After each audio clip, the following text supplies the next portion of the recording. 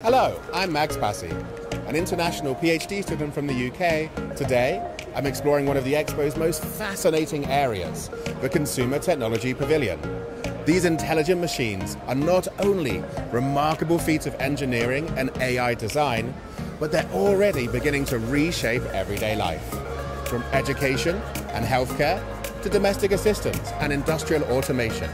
We'll be taking a closer look at how robotics is moving from concept to reality, and what role the Consumer Expo plays.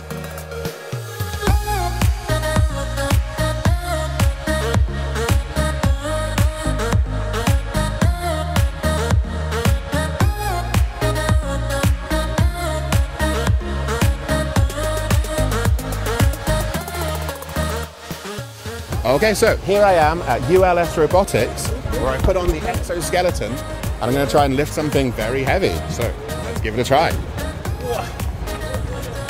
Wow, that's so much easier than I thought it was going to be. Cool.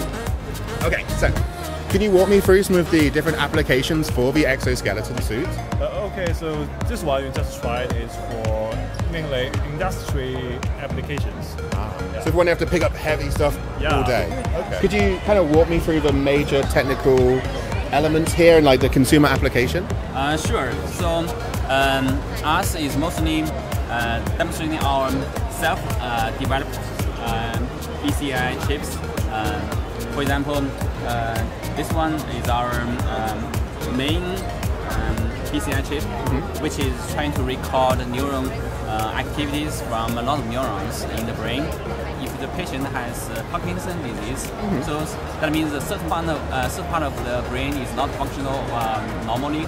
So if we use the brain-computer interface, we can first detect what area is wrong, and then we can do some stimulation in that area to correct the error. Visiting the Smart Robotics Pavilion today has been a genuinely eye-opening experience. From speaking with the exhibitors to interactively directing with the machines themselves. It's clear that these technologies are not distant dreams, they're already shaping the way we live and work. The Consumer Expo is more than a showcase.